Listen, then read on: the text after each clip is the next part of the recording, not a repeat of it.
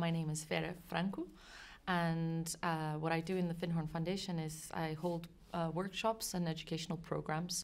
I also do a lot of work with children in the community, so I organize the activities for the children in the Findhorn Foundation and the community.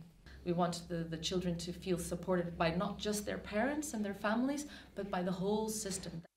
What happens usually is that the youth becomes 18 years old, 17, 19, and they want to go and study somewhere, do actually sometimes even very mainstream life. And then most of them chooses to come back in their late 20s and realizes that it's good to live here. So the community really encourages the youth to go and explore, to get independence. Yeah.